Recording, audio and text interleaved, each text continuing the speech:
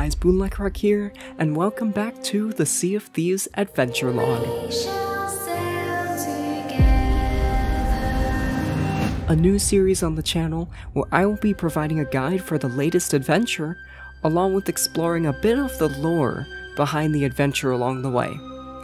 If you want to catch up on the story so far, a link to episode 1 is listed right up there on the info card. So without further ado, let's sit back, relax, and put that pineapple on the stove. Let's gather around the campfire and tell a story. Today we are diving into the newest Sea of Thieves adventure, Forts of the Forgotten. Just like the previous adventure, it begins with our favorite bilge rat Larinna, who wants us to— Come over here! I have a favor to ask! Thanks, Larinna. Talking to her and hitting Begin Adventure will give us a bit of information about the repercussions of our actions in the last adventure. So, I hear killing those soul flame captains was not so smart after all. Belle tells me it weakened the boundary between worlds. Flameheart has been able to pull memories from the Sea of the Damned and imprison the folks from Golden Sands in them. They're old-looking forts. Forts of the Forgotten. That's got a nice ring to it. Take this note. Belle will fill you in on the rest. She's waiting for you at Golden Sands Outpost. She says that killing those soul flame captains wasn't the best idea, since that has now weakened the boundaries between the Sea of Thieves and the Sea of the Damned, allowing ghostly sea forts to emerge. We are tasked to head to the only island that is still covered in that ghostly green fog, Golden Sands Outpost, to speak with Belle. Here at last. We have work to do. Greetings! I now know which memories Flameheart has chosen to bring forth from the Sea of the Damned and why. We must act fast. There's no time to waste. Flameheart has taken the inhabitants of Golden Sands. He was seeking a new right hand in Wanda's sister. But just like her sister, she is stubborn. These people are little more than pawns in his game. Should she continue to refuse him, he will have his phantom jailers dispose of them. The forts are here. I fear for the souls of those trapped within. There are fates worse than death within the Sea of Thieves.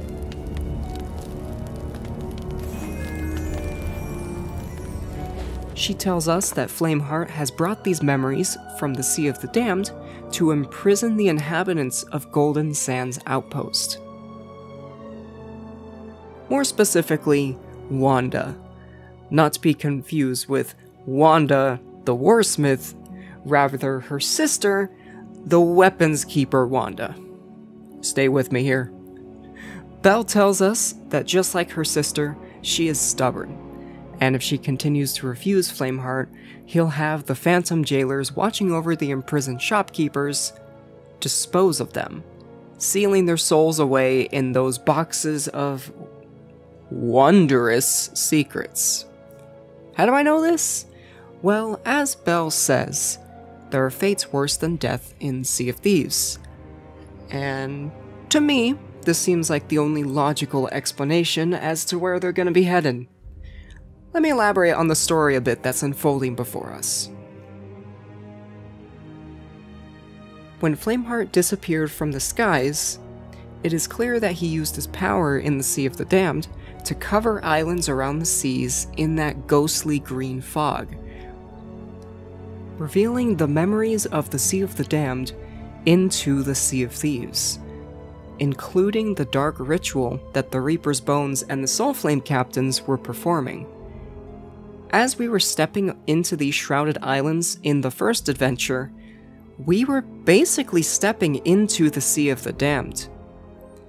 And by tampering with these memories, it has caused the boundaries between the Sea of Thieves and the Sea of the Damned to be weakened dramatically, allowing Captain Flameheart to bring forth these Spanish fortresses to imprison those captured from Golden Sands Outpost when that boundary was at its weakest, including Wanda.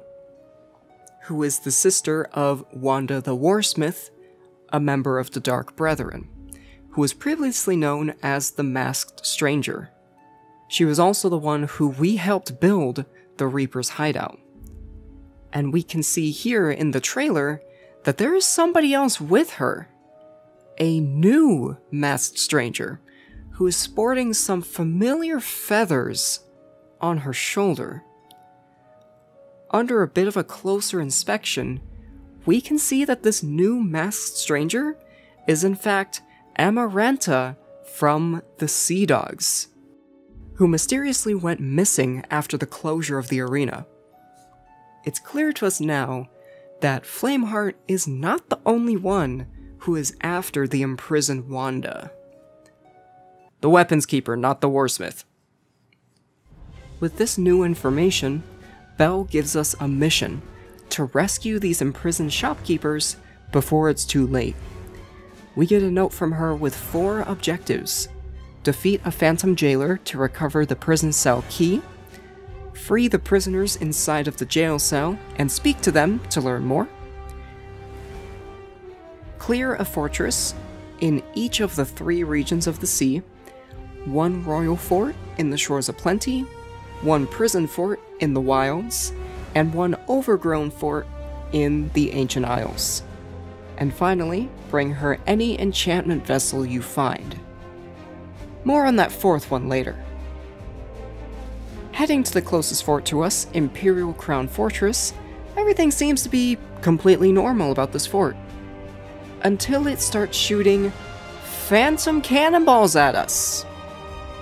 We can see that there are now 2 Phantom Reaper ships docked at either side of this sea fort, and as we dock onto this fort, a new enemy starts attacking us. The infamous Phantom Jailer. Hey look, it's that guy from the trailer! Defeating him will give us the long sought after prison cell key. However, that won't complete our task here.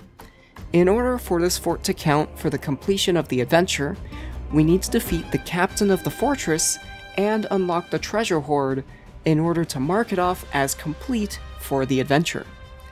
Unlocking that prison cell, we can see 3 of the shopkeepers from Golden Sands Outpost, including Wanda the Weaponskeeper, along with an enchantment vessel on the ground, which looks to be that same mysterious box thing that is on the Order of Souls. So this leads us to believe that Flameheart is actually using these to capture the souls of these shopkeepers. So it's a good thing we came at this time, otherwise we may have been a bit too late. Wanda is relieved to see us, but talking to her reveals some chilling information. She found out that Flameheart plans to capture an ancient, the ones that lived in the Sea of Thieves long before us and hold many secrets and have a lot of ancient relics with mysterious powers. If he truly is after one of the ancients, there must be a reason as to why. More on that a bit later. Talking to the other shopkeepers in the cell, we'll check off their names in the laundry list that is the deeds screen, where it shows that we have to talk to every one of the shopkeepers in order to receive the title for this adventure. Luckily, Wanda is in every one of the forts, for some reason. But the rest of them are scattered all across the Sea of Thieves in different sea forts in every region. If you want the fastest route to completing this adventure, I recommend starting at Imperial Crown Fortress, then sailing south to Ancient Gold Fortress, and finally sail all the way northeast to Mercy's End Fortress. It's a lot of sailing. A lot of sailing.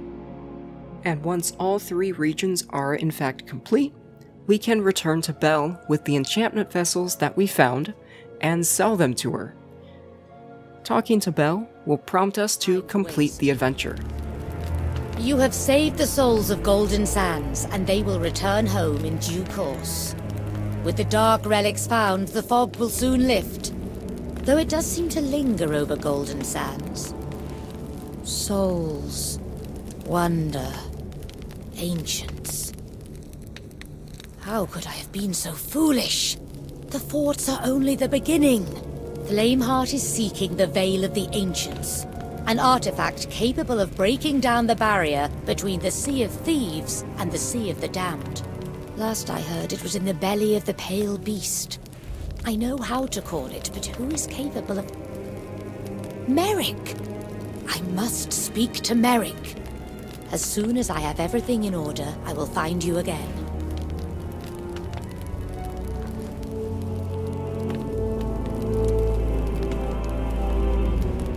That's right.